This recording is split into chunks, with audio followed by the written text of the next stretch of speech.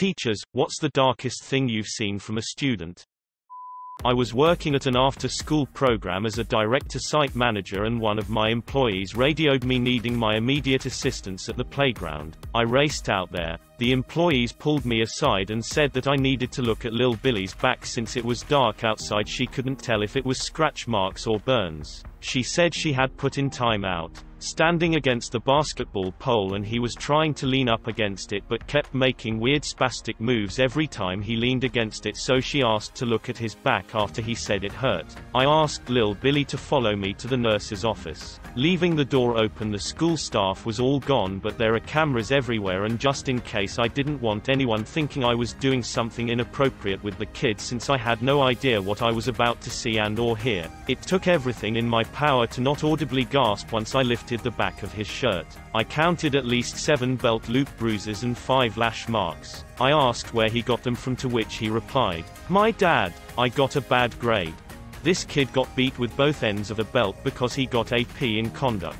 I ended up asking his permission to take pictures, and I immediately called CPS. When I showed up to work the next day at 2 p.m., City and the ISD police were there. I found out from the CPS person that the woman listed as his mom was the dad's girlfriend, and she knew the beatings were going on, and that this apparently wasn't the first time. CPS and the city police refused to let the girlfriend or dad see him good. Mom lived in a neighboring town, so they removed him immediately and sent him there. That's the last I heard of anything.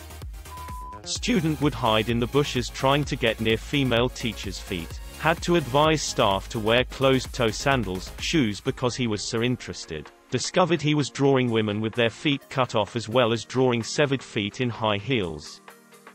My mom was a school nurse and always came home with some crazy stories. One of the most blood-curdling things she has was a girl that was really into cutting, to the point where she had a scar that covered the majority of the outside of her bicep. The girl one day decided that she hated her scar and wanted to get rid of it. At home, by herself, she decided she was going to get rid of them. In her bathroom, she took a knife to her arm, cutting a 4x6 piece of scar tissue that was just under an inch thick out of her arm. She then proceeded to stitch it up using a needle and thread and bandage it with gauze all by herself. She then woke up and went to school the next day so she could go to my mom's office and ask if it looked infected. It was.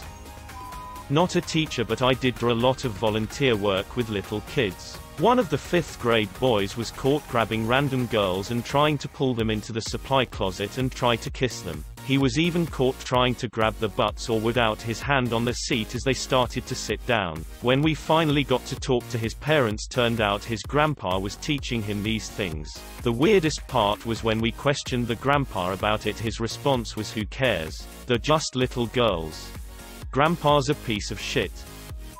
Had a student in my class as a sophomore. Every morning her junior year she would come in and chat in the morning. One day out of the blue it stopped. In fact, she wasn't at school at all anymore. Fast forward 3 months. She shows up and looks broken. I ask her what's going on. After quite a bit of hesitation, she tells me that she went to a party and was DD. No alcohol in her system. However, she woke up the next morning and couldn't remember a thing about the previous night. A couple weeks later, she finds out she is pregnant. She was a virgin before that night. Roofied and raped. She had only told her counselor and now me. I haven't had a chance to talk to her due to COVID. Her outlook and demeanor was night and day before and after that party. I taught welding and metal sculpture at the high school level for a year. One morning, one of my students, a quiet, awkward, but really nice young man, came into class and asked me for a band-aid. I asked him what for, and he replied that it was for a burn class hadn't started yet for the day. He showed me, and it was a fresh 2nd-degree burn that was already blistering. It was in the shape of an A. Some kids, if I'm going to be honest, they were bottom performers and troublemakers from a different class of mine, had swiped a small metal letterer from one of my supply bins, heated it with a lighter, and then branded this kid on the morning school bus. He had let the kids do it because he really wanted to fit in. He didn't have many friends, and these kids had seemed cool because they were always acting out. As a mandatory reporter, I reported it. The police got involved. Other than that, I have no idea what else happened. I was student teaching when I was 21. I had a class of high school seniors. One boy was caught telling his friend he planned to rape me in my car. I ended up getting transferred about 2 months into my student teaching experience. I've been assaulted before, so it felt even worse.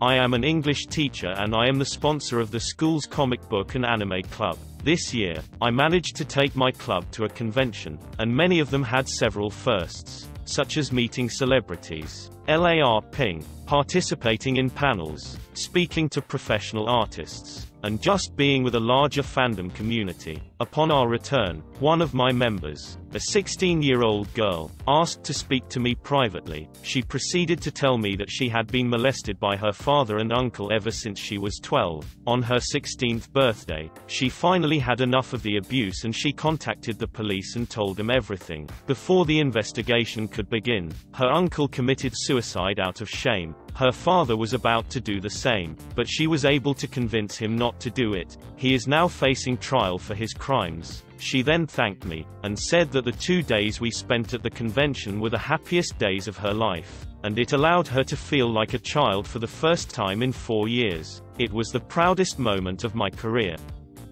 I was a substitute for a while several years ago. I did the special education classes mostly, everything from kids who simply had a learning disability to students with severe disabilities such as ASD and behavioral issues. One kid had a very low IQ, and suffered from ADHD. He would come in every day an absolute mess. He was beyond violent and had zero control over his emotions. It's common to see those sorts of issues in some of these kiddos, but we didn't understand why it was this bad. He had medication prescribed and on file to help with some of his issues. Well, come to find out, Mom had been keeping his medication to do only God knows what with. He wasn't getting anything to help with these very real problems. Eventually this kid lost his shit on the teacher's aide in the class and the school had to expel him. One class one was in a lot had mostly kids with ADHD, dyslexia, mild behavioral issues, and I really connected with them. It was a challenge, but I loved them.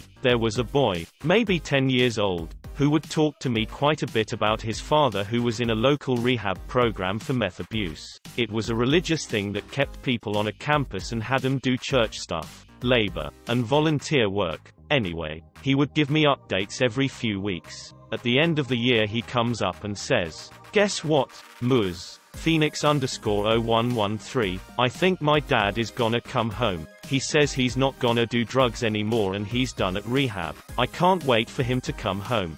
He went on about how they were gonna do father-son type things. It was heartbreaking to watch a child deal with a parent in rehab for meth. He was so hopeful and there was a deep love there. I hope sincerely, every time I think of that sweet kid, his dad is healthy and present for his son.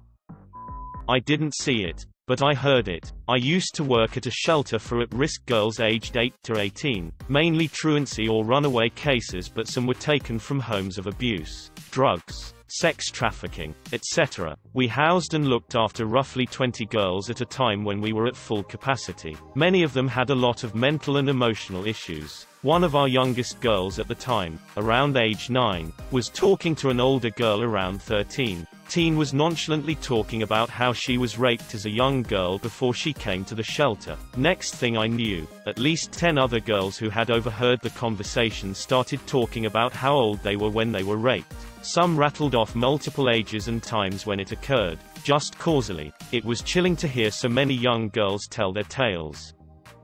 I'm not a teacher, but I had an off hour in high school and I usually would use it for going home or just hanging out. I was asked by my film photography teacher if I could help with teaching by showing some of my examples and helping mostly 9th graders. I was in 11th grade at the time. I noticed one kid was really quiet and socially awkward, but he had really good prints. And after a couple days I noticed a lot of film was missing, and so I asked my teacher. He said that the quiet kid paid for some extra film to take home and use. I brushed it off for a while until it came to show some of the prints to the class. The quiet kid was third up and I was over near his desk and I noticed some of the pictures he printed. It was two people who turned out to be his mother and father on the floor with what I can assume a large quantity of drugs and alcohol. Most of the photos were of his living situation. It was one of the saddest things I've seen. He was a bright and happy person. I got in contact with him a couple months ago and he's living with his grandparents after his mom and dad got into a fight of money. He now shoots a lot of nature photography.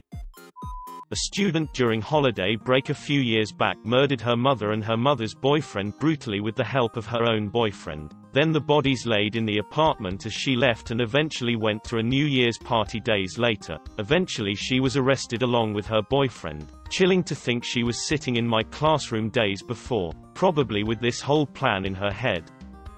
I substituted at a school for kids with intellectual disabilities and emotional disorders for a while. Majority of the kids had autism to varying degrees. The darker stuff didn't come from the students so much as faculty gossiping about what the students' home lives were like, but from the kids themselves. In one class with more verbal and well-behaved students, occasionally one would, for instance, get frustrated with a problem, start yelling, "None of this shit matters," followed by what I would call quasi-suicidal, existential ideation. It would kind of set off a chain reaction in the class where other students would sort of rally along in agreement.